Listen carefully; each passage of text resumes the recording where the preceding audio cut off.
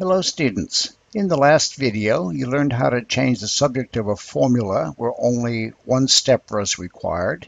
So in this video, we've given you some formulas where it's going to require you to use two steps to change the subject of a formula. So let's get started. Okay, quick reminder, we have to undo adding and subtracting first, and then we have to undo multiplying and dividing. So I want to make m the subject. Well, m is multiplied by 2, and then n is added. So the first thing I have to do is undo the adding by subtracting. So to each side of the equation, I subtract n. I'm going to write my 2m on the left-hand side, because that's where I want the m to end up. And I'll write the a minus n on the right-hand side. And then to get rid of the 2, I just divide by 2, since that's multiply. The opposite of multiplying is divide. And I divide all of that side by 2.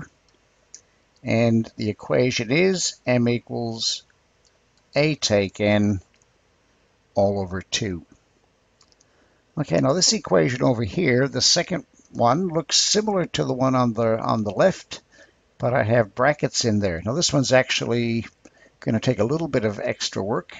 What I have to do is get rid of the brackets first.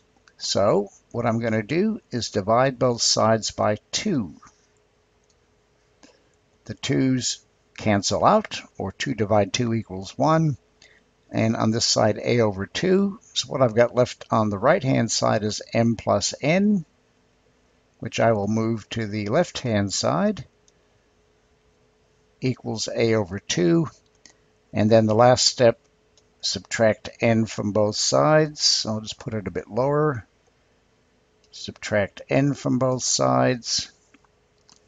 And that leaves me with just the m on the left. And on the right, I've got a over 2 minus n. Okay, on the next page, I've got 3 questions I'd like you to do. So stop the video and have a go. And this one is slightly different to the 2 worked examples. Okay, let's see how you went on that. So here we want to make, in each case, make y the subject. So once again, AMIB says the first thing we do is we undo any adding or subtracting. So I'm going to add 2 to both sides. Minus 2 plus 2 goes to 0. I'll write the 4y on the left and the z plus 2 on the right, and then divide both sides by 4. Notice I've got to put all of that over 4.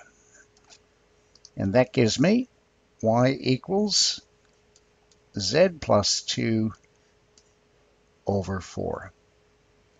Okay, in this equation here, before I can get the y out of the brackets, I've got to get rid of the brackets. So the first thing I'm going to do here is divide both sides by p. The p's cross out. That leaves me with just y minus 4, which I'm going to write on the left, equals z over p. And to finish off, we undo subtracting 4 by adding 4. They cancel out, and y equals z over p plus 4. Okay, and the last one. Here we have the y outside the brackets. Now there's a couple things you could do here. You could expand first. That's one way to do it. But it turns out it's easier, in my opinion, to say, well, I can divide by all of p minus 4. So if I divide all of that by p minus 4, and I divide the z by p minus 4, well, p minus 4 over p minus 4 cancels. I could put that in brackets if I wanted to, but I don't need to. And that leaves just a y on the left and z over p minus 4 on the right. So what I did here is I've divided out a common factor, but the factor was actually an algebraic expression and not just a single letter or a single number, but nothing wrong with that. Okie doke. In the next video, we'll look at a more complicated formula and see if you can change the subject for that one.